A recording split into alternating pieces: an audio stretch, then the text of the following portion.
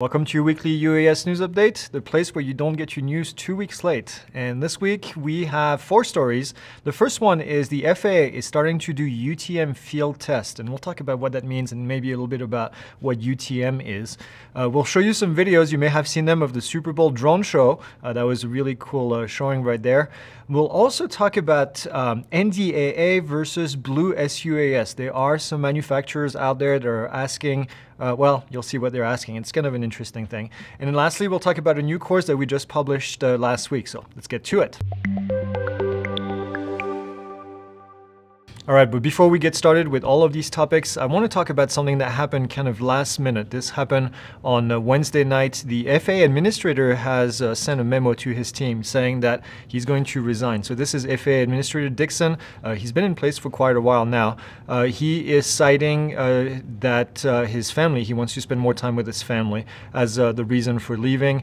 He said it's time to go home now after working on this full-time and being away from his family for a long time. So it's expected that the Deputy Administrator right now, his name is Bradley Mims, is going to be the new person in charge, a new FAA Administrator. I'm sure there's going to be a process to get this all finalized. This is a presidential appointment.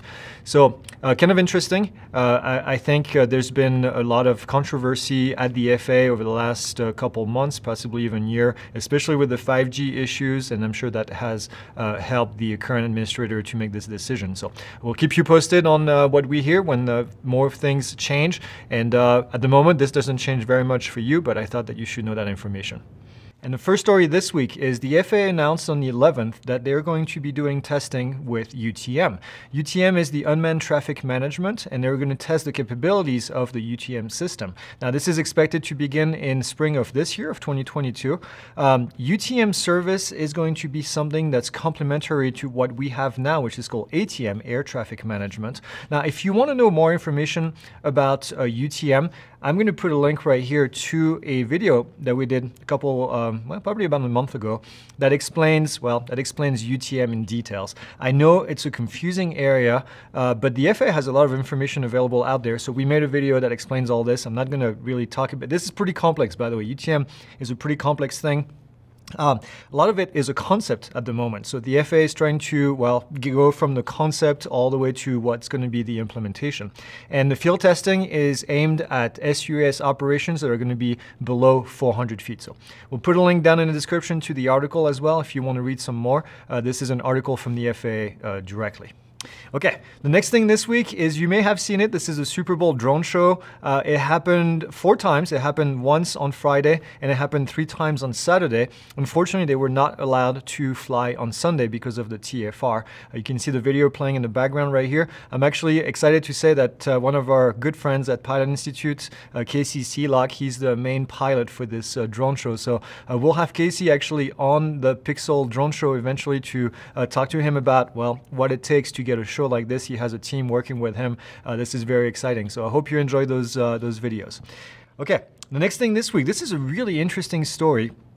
And let's back out a little bit before we get in there. This is NDAA versus blue sUAS. Now, NDAA is a compliance that certain drone manufacturers may have, and that means that they don't contain, or they contain very little foreign parts, especially Chinese parts, in their drones, all right?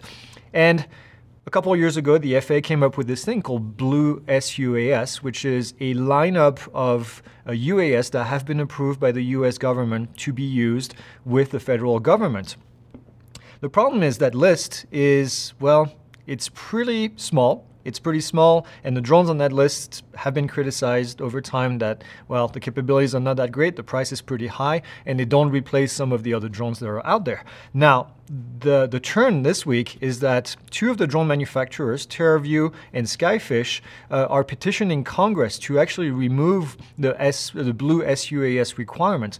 At the moment, government agencies that want to use drones have to pick from this blue sUAS list. And what the manufacturers, these two manufacturers, are saying is that, well, this list was never designed to be a gatekeeper for all federal government procurement. And this is Bruce Myers, he's the TerraView CEO, and he's actually saying that it's actually stifling the competition at this stage. Now, these two manufacturers had applied with the Defense and Innovation Unit, the DIU, and the DIU told them that they couldn't evaluate their system because of lack of funding. So essentially what's happening is that you have manufacturers that can create NDAA compliant drones that are not on the sUAS list, and it's creating issues because now they can't compete. So it'll be interesting to see what happens with this. I kind of feel what these guys are saying is, hey, we're not on this blue UAS list doesn't mean that our drone shouldn't be picked up to be compliant, because it is compliant with NDAA. So again, we'll keep you guys posted. All right, the last thing this week is we have a new course. This is our FPV course. This course is designed to help you build a cinematic FPV drone. Now, it's taught, not by me actually. This is the only course at Pilot Institute at the moment that is not taught by me. It's taught by Don, who's our FPV instructor. We also call him the drone doctor because, well, anytime there's an issue with any drone, anybody that we know always goes to Don to get it fixed. He's built hundreds of drones. He's been doing this for a very long time. And he shows you step by step how to actually build this FPV drone that's going to create cinematic footage. So if you're interested, we'll put a link down in the description. Go and purchase the course. It's actually a very small fee for what you get, but you get to build this awesome drone that flies really, really well. So that's it. That's all we have this week. As always, like, subscribe, leave your comments. We actually leave the comments open in our videos and like other people because we like to interact with you guys, and we always love to hear what you have to say. So that's it. I'll see you guys next week.